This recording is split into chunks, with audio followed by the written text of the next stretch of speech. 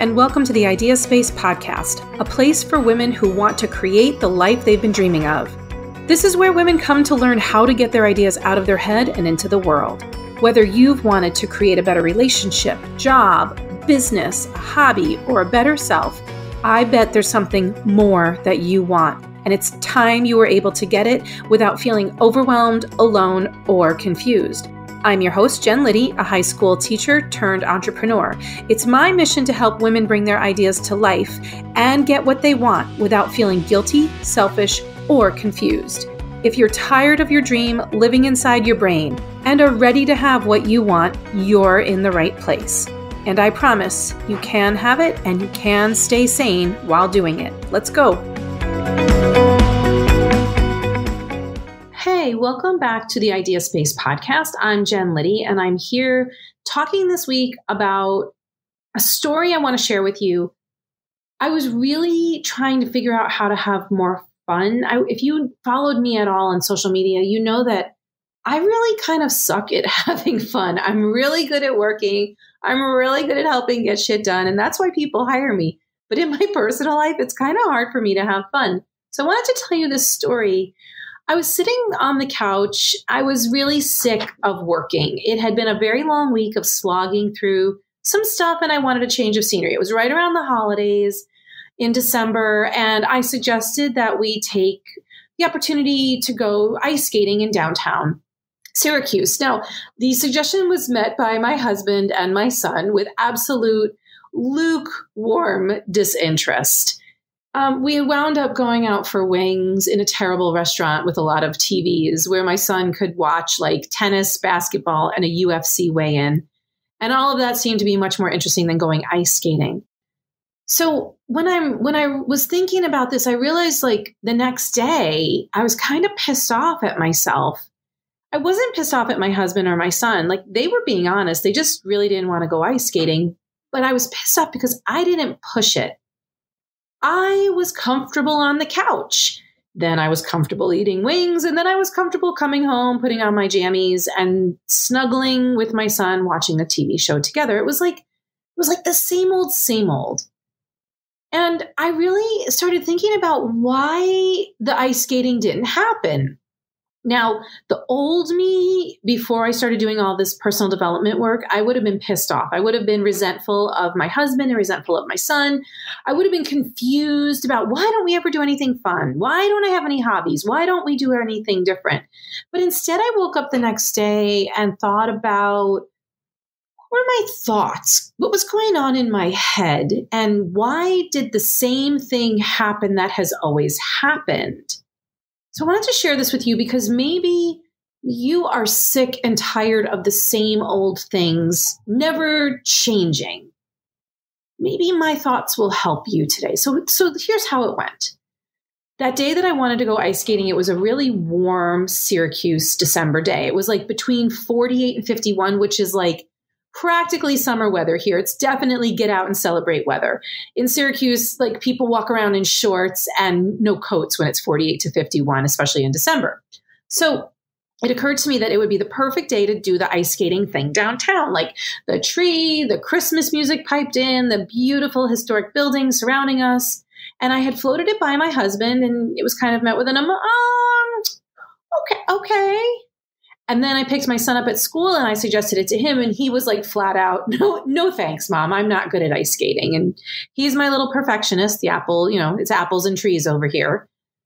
And so we all came home around 5-ish and sat in front of the fire. And you can imagine like the tree was lit up. We were snuggling, we were laughing, we were talking. And then like, I just knew that ice skating was not going to happen at that point. No, I'm not being a martyr here. It didn't happen because I didn't make it happen. And here are the stories that I told myself. Well, I haven't ice skated in a long time. I'll probably suck at it. The second thought was, Jack is not a good skater, and he's going to be a pain in the ass about this because, well, he's a perfectionist. Again, apples and trees. 3, my third thought was, my husband will go along with anything, but I'm sure he'd rather just go to dinner instead. And then I was like, well, it's so comfy here on the couch. Maybe let's just go get something quick to eat and come home. And then I looped back around to why don't we ever do anything fun? And then, of course, my brain goes back to number one. I haven't done this in a long time. I'll suck at it. Like, it's just this really negative, not productive, sucky brain loop. And it keeps me in constant confusion, asking myself, why don't we ever do anything new or fun? So I finally figured it out. Doing fun things takes effort, and that makes me uncomfortable. I personally like to hit the easy button, especially when it comes to physical discomfort. Now, I've got clients who like to hit the easy button when it comes to intellectual discomfort or mental discomfort or social discomfort. But, I don't really like to do physical things that are uncomfortable. And so I'm saying that out loud. I'm admitting it to you, but it keeps me stuck from having more fun. And I want to tell you about a couple of other friends in my life who are on the other side of the spectrum. They are constantly on the move and they have adventure after adventure. Like, their lives just look so much fun. And I actually know in reality, like, their lives are just too much for me. And then for them, my life is just so boring and I never do anything new or exciting. And the good news is we don't have to live each other's lives. But thinking about these three women in my life, I was like, oh my God, they have fun, but every adventure requires effort. So I see them on social media and they're showing the fun stuff. But what they're not showing is researching and coming up with the idea of the thing and talking the family into it or convincing the family or just making it happen. They don't show the packing up, the getting the crabby kids or spouses on board. They don't show the schlepping, the getting the gear, the packing snacks. Like, they're not showing all of that stuff. And I realize, like, all I see is the fun. Now, I think this is true also in business. Like, you might be comparing yourself to somebody else who's got a book or a podcast or a business or a venture that you're like, why don't I ever do that? Well, I'm going to tell you right now, it's the same thing as my friends who have to gear up to do this fun adventure. It's a lot of gearing up to make a business successful. You might be saying, oh, look, she's got a podcast and she's got a successful business. All that is true, but I'm willing to put forth the effort that it takes to make all of that stuff happen. You might not see it, but it's there. Just like I don't necessarily see the effort that my friends put in to have fun, but I know that it's there. So I realized that if we want adventure, it's got to be worth it to rally the troops and get them enthused and make it happen. And to my friends, it's worth all that effort because they love adventure. And to me, it's worth all the effort of rallying myself to do all this work to make a business happen because I love that work. But adventure and fun, well, that just has not been worth it for me. And I wanted to talk about why, because if I want that in my life, if that is my goal, I need to get out of confusion and I need to get clear. And if it's a goal, I need to break the pattern. And so what I've done for you today, and I did for myself too, is I noticed the pattern. The pattern is I don't want to put the effort in. And now at 48 years old, it's time to get over it. If I want to change it, I've got to get over it. So I realized how not having fun plays out. I don't have more fun because I'm not willing to put forth the effort to do something different. I personally like the comfort of blankets and snuggling and passive entertainment like watching a show. I think sitting on the couch is fun until it isn't. And then I need to get uncomfortable and put forth the effort to make shit happen. Now, my best friend, Leslie, she's one of these people. She's going a million miles an hour. She thinks that's super fun, doing all of these adventures until it isn't. Then she needs to get uncomfortable and put forth the effort to sit still for a little while. If you're like Leslie, I bet your confusion isn't around, why don't I have more fun? Your confusion might be around, why am I always so exhausted? Why do we blow through our money? Where the hell does all our time go? Why can't I get this thing off the ground? Why can't I reach my goal? And so instead of getting pissed like I used to, try tuning in to see what's underneath it. I have a lot of clarity about what's going on with me not reaching my goal. And I'm not pissed and I'm not hurt and I'm not resentful about it.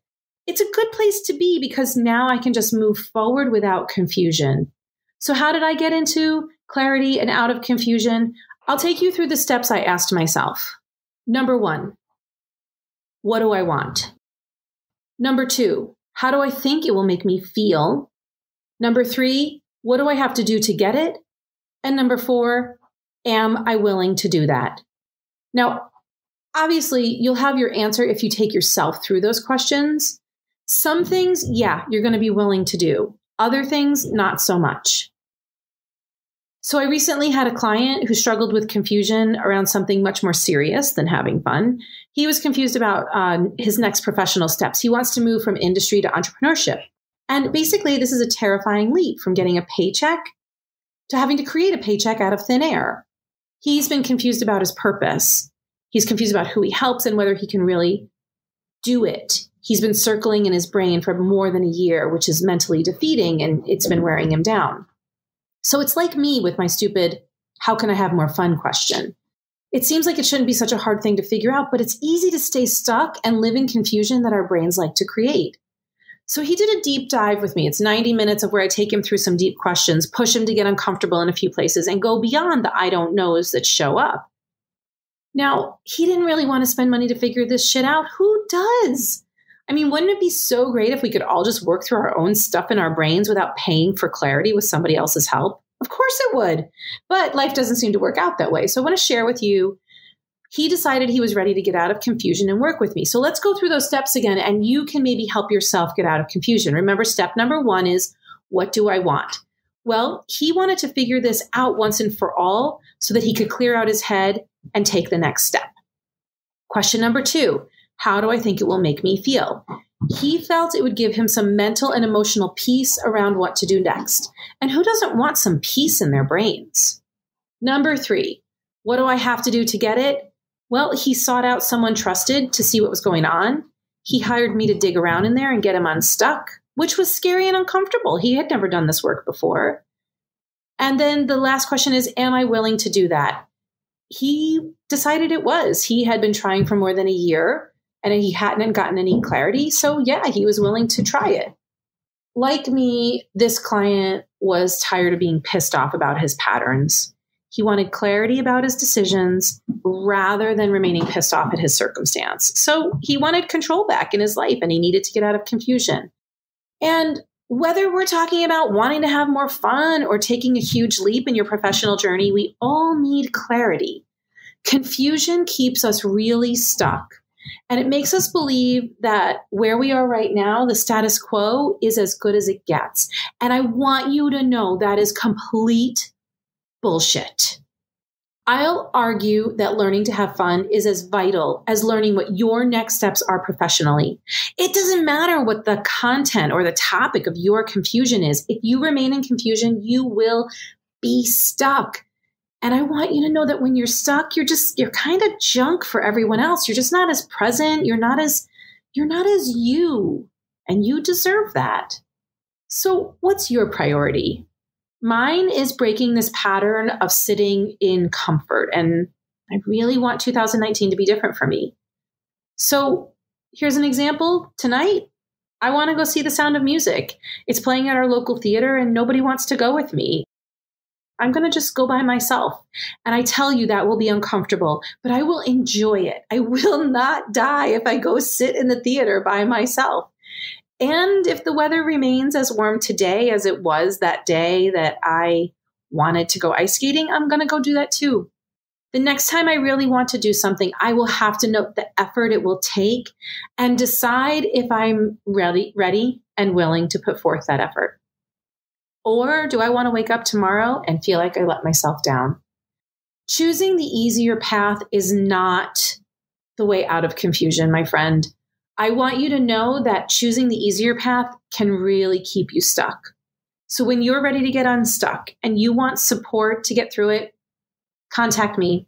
I live for this stuff. I know that you can move forward toward your goal if you can just get out of the confusion you've been living in. Confusion about where your time goes, confusion about what your thoughts are, and confusion about how to get to those goals. You can have everything that you've been craving. I've got room for 4 private clients this winter. And if you are interested in chatting, then reach out. You can apply for a consultation call right at my webpage, jenliddy.com. And let's get you unstuck and out of confusion this winter. Thanks for listening. Please share this episode with a friend of yours who you think it could really help. And I'll see you next week. Bye. Thanks for joining me today. If you like what you heard, please subscribe to the Idea Space in your podcast app. Or tell that friend of yours who'd really love to bring her idea to life about it. If you'd be so kind to leave a review, then together we can help more women with the desire to create the life she wants find this podcast. Isn't it time we got our ideas out of our head and into the world? Remember, you can grab my free resource, Bring Your Idea to Life in 3 Easy Steps, even if you don't have the time, by visiting me over at jenliddy.com/time. I'll see you next time, and remember, all you need to do is take the very next step you know how to. Bye.